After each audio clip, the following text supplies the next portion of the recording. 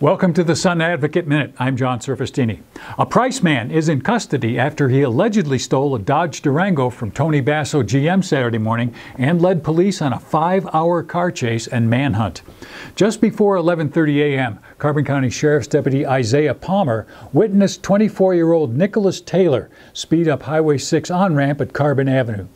Palmer gave chase, but the suspect refused to stop and reached 100 miles per hour while leading police toward Wellington. The chase proceeded to Ridge Road and continued to Highway 10 towards Price. Spikes were deployed, but Taylor partially avoided the device, losing only the front left tire.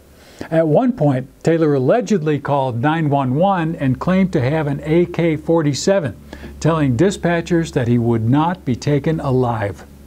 Taylor ditched the SUV on Wood Hill and fled on foot. Carbon County SWAT was called in with other police as a manhunt began. The suspect was seen running through a field just after 3:30 p.m. Police arrested Taylor near his home at Pillings Trailer Park.